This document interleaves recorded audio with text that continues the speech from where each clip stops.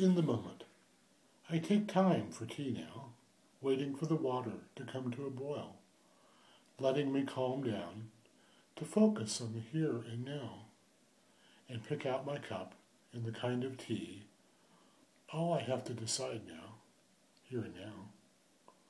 The cup, one of a kind, made by hand by a friend, a potter, an artist who lives by the ocean and sees in her art life and finds her soul. Slow down, the water tells me, now quite ready, and so I wait and ponder the day and life and take time to look at the birds on the feeder, to really look.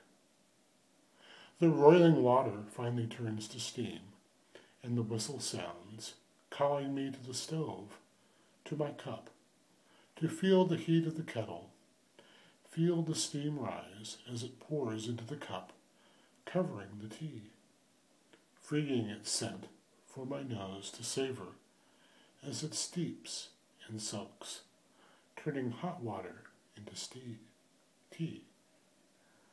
And now I wait until it cools a bit, the steam rising from the cup, filling the room with its scent, again calling me to slow down, to wait, to be here in the moment with my cup of tea.